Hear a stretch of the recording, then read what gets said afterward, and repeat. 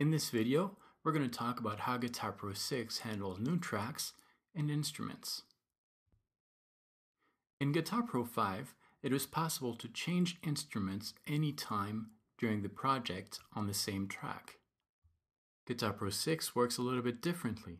The notation used for every track is going to be assigned as you are creating the track.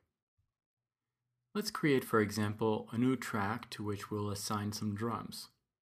To create a new track, we're going to go into the track menu, Add.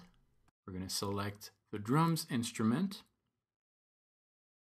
And as you can see, the notation on the screen corresponds to the drum notation. The drum notation cannot be changed to a tablature, simply because drums are not a fretted instrument. Let's try creating a new track, and this time we're going to create a piano track. I'll select the piano instrument. And as you can see, it's the standard notation that Guitar Pro 6 is going to use for this piano track. Let's enter a few notes on the first bar of our piano track. Let's now try to transform this bar, which is written in notation that is a standard notation, into a tablature. To do this, we're going to have to create a new track by going into the track menu, Add, and here we're going to enter a fretted instrument. Let's enter a 6-string guitar. Now, I'm going to place the cursor on the first bar of the piano track. I'm going to select the notes that have been entered. I'm going to copy these notes by using the Edit menu, Copy. Then I'll place the cursor on the first bar of my guitar track, which is a tablature track.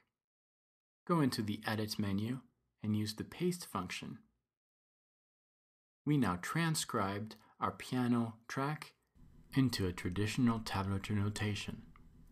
Anytime you want to switch from a standard notation to a tab, you're going to have to create a new fretted instrument track and copy from the standard notation to the tablature.